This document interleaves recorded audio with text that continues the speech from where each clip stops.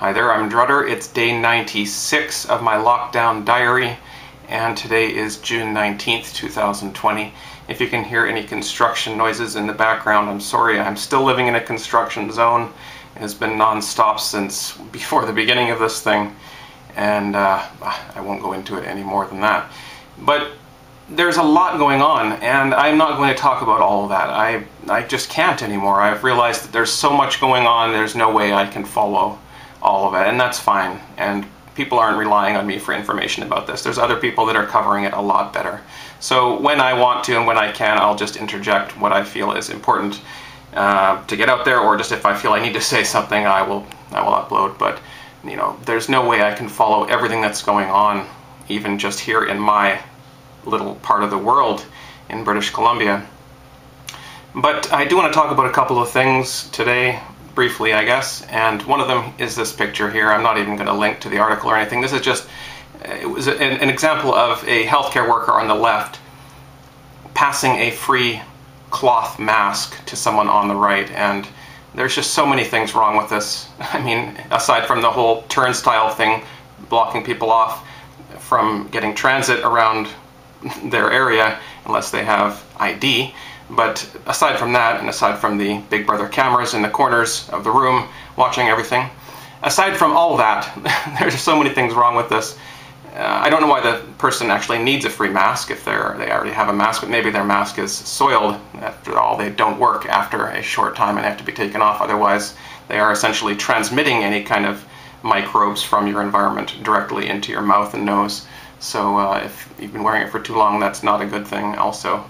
So besides that, there's the idea that this woman is wearing gloves on the left. This woman's wearing gloves and passing it to the other woman. And the idea, I guess, is that gloves mean that there are no germs. But that's not true. Gloves carry germs just as much as hands do, unless you're constantly taking the glove off and throwing it away or washing it. That glove actually is accumulating germs. I've seen cashiers for years that, you know, they'll wear a pair of gloves. They'll wear it for days on end and take it off at the end of the shift and just save it aside and put it back on at the beginning of the next shift. They're handling money and food all in the same time, and touching people and stuff. And these gloves are black with dirt.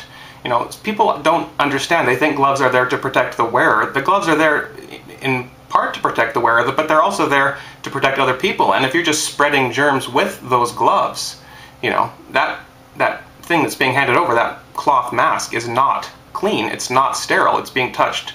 Well, it's been in a bag with who knows what else, but now it's being passed by a gloved hand, and that glove has probably touched all kinds of surfaces and things since it was last changed. Passing over to this woman on the right for her to put onto her face when she takes the other one off. I'll leave it there, but there's just so much wrong with this mask thing, so much wrong with everything. And it is, you know, I can't talk about it all. There's just so much going on, but I did want to mention the mask thing for sure. It's coming into play here in BC. They're making it mandatory in most public places, and it's going to be just about everywhere very soon. The mainstream media continues to go to great lengths to try to talk up the level of dangerousness of this virus. They're saying it's worse than a bad flu season now.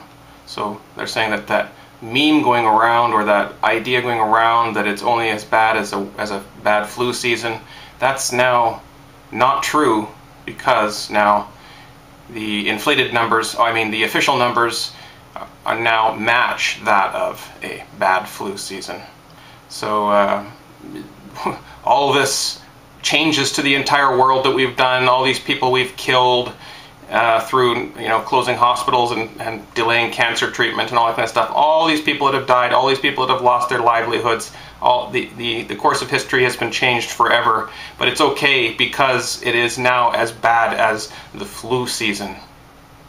And anyone who is seen to be perpetuating the myth that it is not extremely dangerous will be found and charged under Canada's terrorism laws.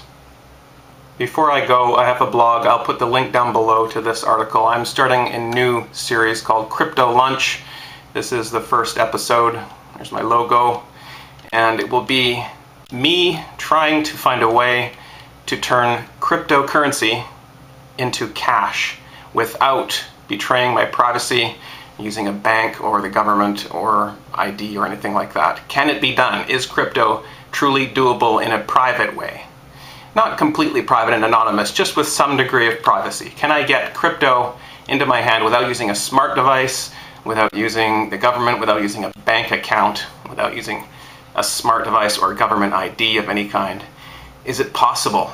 That's what I'm trying to do. And if I can do it, I will post my results. But here's the first post, and I'd like to put a link down below. Check it out, and thanks for watching this video. Talk to you guys soon. Stay well.